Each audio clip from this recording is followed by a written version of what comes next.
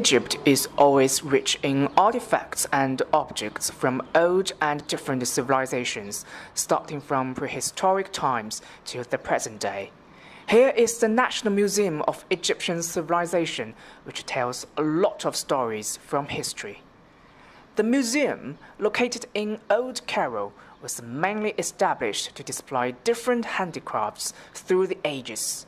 The museum's collection of more than 400 artifacts has been carefully chosen from several museums, such as Egyptian Museum, Coptic Museum, Museum of Islamic Civilization, and Armenian Palace Museum.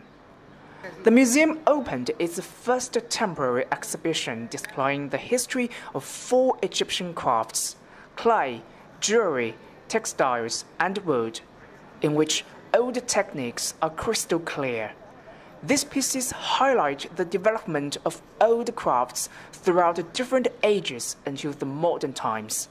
The most important piece of the exhibition was the collection of prehistoric clay pots, the royal chair of Hattufaris, mother of King Khufu, and a small ancient Egyptian stool carved from wooden pieces.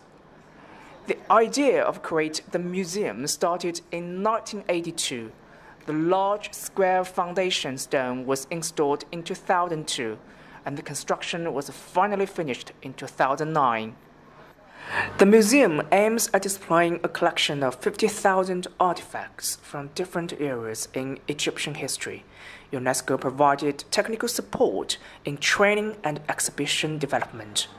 It is designed as a major attraction for visitors to Egypt and research center, and forms a part of UNESCO's work to help preserve Egypt's cultural heritage.